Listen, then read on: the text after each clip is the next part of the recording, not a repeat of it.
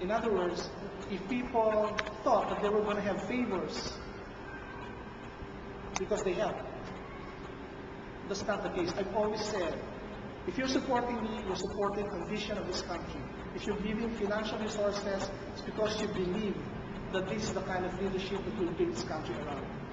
But if you expect that because you gave, you have the control over my soul, you're totally mistaken. So, I'm not going to mention names or specific circumstances, but we have had to remove people in our own campaign who think like traditional and act, who think and act like traditional politicians. So, that's why I know that if I sit there and I've been saying this message, there's no personal favor in return for supporters. What will happen is that your dreams, the collective dream of this country, of your barangay, of your town, will be fulfilled. It benefits everybody. Okay, we have Peter.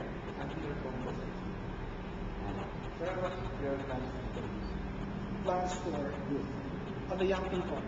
Okay, this is of special interest to me, the young people, because I conduct a lot of training, education workshops for young people, not only in the Philippines but all over the world.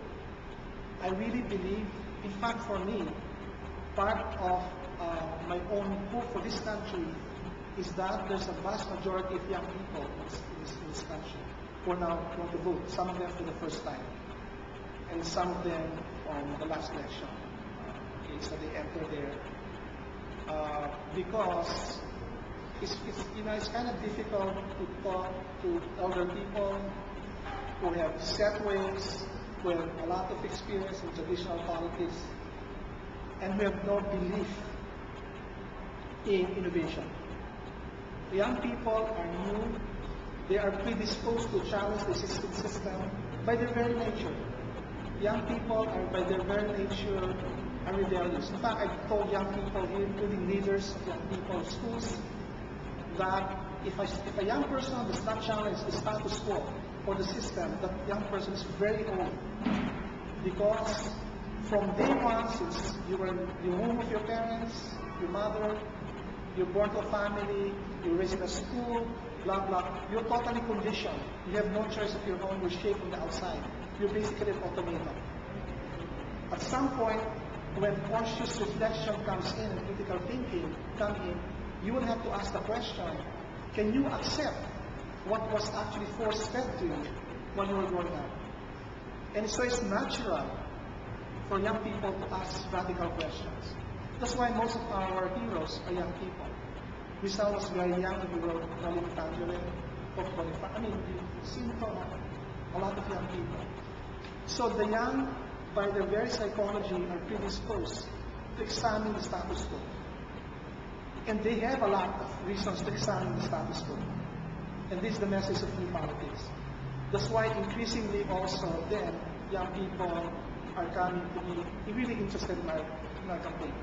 But for the young people, we will actually develop opportunities for them to really enhance their leadership capacity, the capacity for critical thinking, improve choices in the curriculum of the schools to dialogue with the private sector.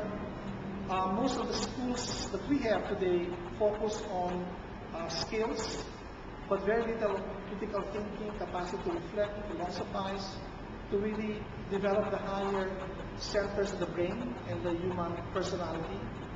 And so there will be the National Youth Commission, for example, will be revitalized so that it will be depoliticized as an instrument of politics.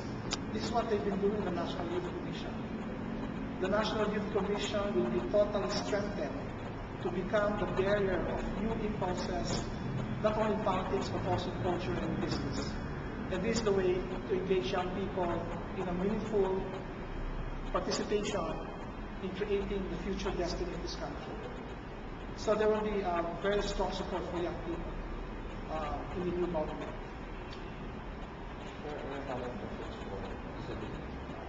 Some of my friends, especially graduate na sila ng college. They sa mga support. people with differently able. Okay. I've also been in that trial with people are differently able.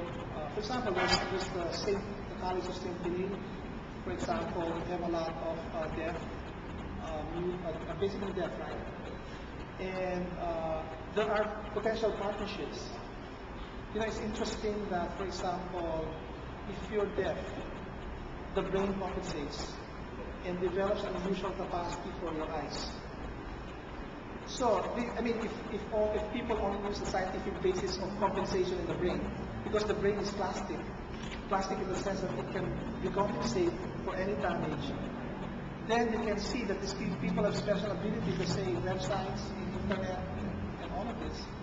Then they can be channeled there. We should remove a culture of automatic disqualification. And this will be achieved through education, through dialogue, through concrete partnerships, showing that the differently able can be gainfully employed and treated with respect. So we have a lot of more questions, but I think we should wrap up already. It's 2 hours. Oh my God! Yes. All these phones. As a closing message to the electorate, what would you like to deliver to the online audience and to those internet users, and how they can reach out to non-internet users also? Yes. I think for me, the message that I've been spreading all over the country is that 2010 elections is not going to be an ordinary elections. It is going to be a very different election. And a lot is at stake in 2010. And a lot of Filipinos have waited for 2010 to truly express their sentiment for the Philippines. So I think let us all collectively make this one of the most conscious elections, if not the most conscious election in Philippine history. And now also in the age of the internet, in the age of bloggers and tweeters, it's definitely possible to do this. And I think, for me, I really believe that the bloggers have a major role in reflection. And I find, maybe this is a kind of I find bloggers more open than conventional journalists in mainstream newspapers. So I would really encourage bloggers to maintain that independent stance of allowing Filipinos to really discern who really can lead this country into a renaissance, into a renewal, to express its highest possibilities. That is the key message, because in the end, it will not be one person, but all of us collectively awakening to hope for the best in this country, first during elections, and then after elections. Let's truly make this a functional democracy, one of the best in the world, because we really care for this country. Thank you. Thank you for guesting with us, Ms. Perlas, and we wish you the best. Yes. We hope people will favor track record, character over winnability. Yes. And mabuhay yung new politics. Thank you. Salamat. Thank you.